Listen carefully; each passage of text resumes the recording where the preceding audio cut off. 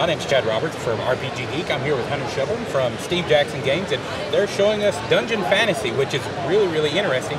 So, Hunter, this is like the first RPG that Steve Jackson's put out in quite a while. Yeah, we've done a lot of GURPS supplements, PDFs, whatnot, but we haven't done a full box set like this in a while. And this is kind of an intro box that gets everybody into the game. You can get in the game for $60. You get all the stuff.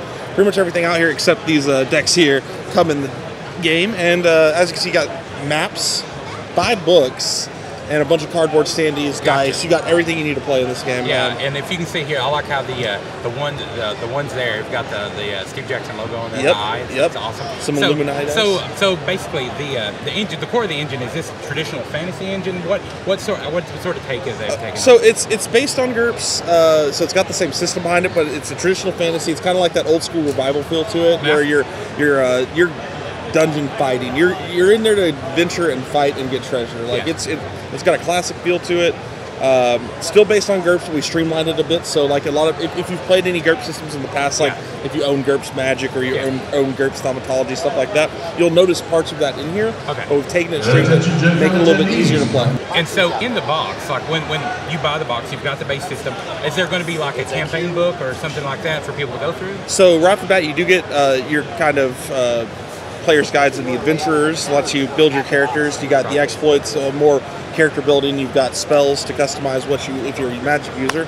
You got your monsters if you're a GM, and then you have a built-in adventure dungeon. I smell that. It's a dungeon right off the bat, an adventure to go through right when you get the game.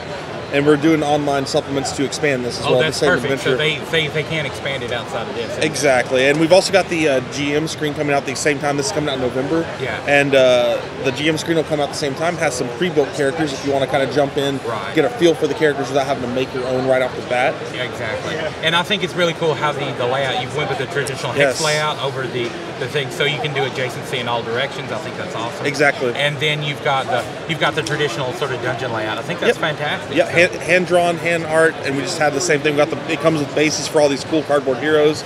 These guys have definitely like kind of an 80s feel to it, but modern art, so it's really awesome. Fantastic. All right. Well, thank you, Hunter, for stopping by and showing us this. This is really, really awesome. I'm really hyped to see. And so when is this going to be available? So it'll be delivering to Kickstarter backers. It was funded on Kickstarter, and then after that, it'll be hitting retail in November sometime.